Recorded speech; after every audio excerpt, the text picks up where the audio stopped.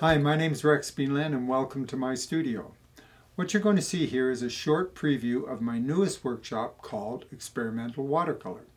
Now I know some people are a little intimidated when they hear the word experimental. Sounds a little weird and they're not quite sure what they're going to have to do. But what it really means is let's play with water. Let's let water do what it does naturally. Let's have some fun and let's be a little more intentional in our use of water.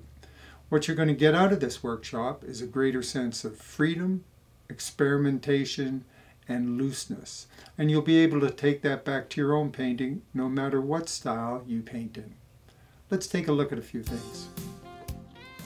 I find that these window cleaner bottles work the best. They give a nice even pattern of droplets. And when you paint into this wet paper, interesting things happen.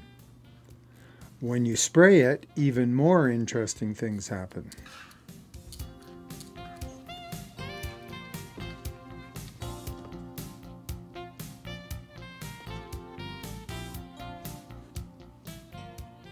Add bold colors wet into wet.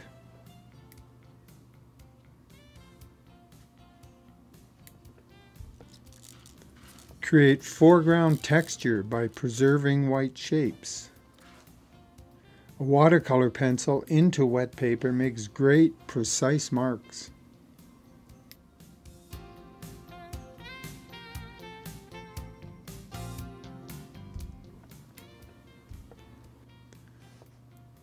Learn to let the paint flow.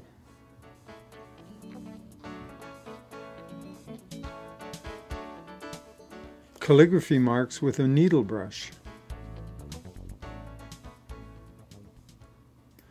And white gouache helps bring back lights.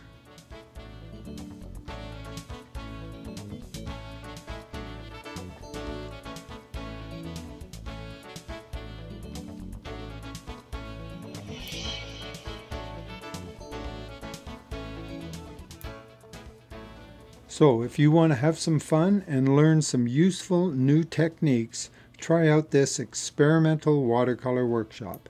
Get in on it.